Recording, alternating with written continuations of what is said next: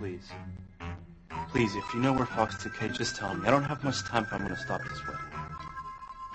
Sorry, Miguel, I don't know where Kay is. I've tried her cell phone, but she's not answering. God, I can't believe this. Okay, I have to tell Kay that Fox is lying. I mean, if he's lying about something this major, there's no telling what he's capable of. He's a crane, through and through, Tabitha.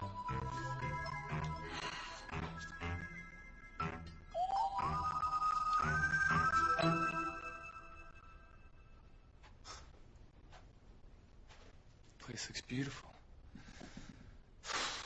Kay's at the Sea Cliff Inn. Gail can't bother. She'll be here in a few hours and we'll be married. Everything's worked out perfectly.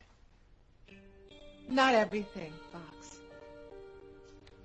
Hello, Eve. You're a few hours early. You know, the wedding's not starting for a while.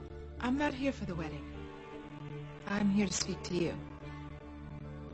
Oh, well, you know, Eve, if this is about you and my father breaking up, I really don't want to get involved. No, it's not about Julian.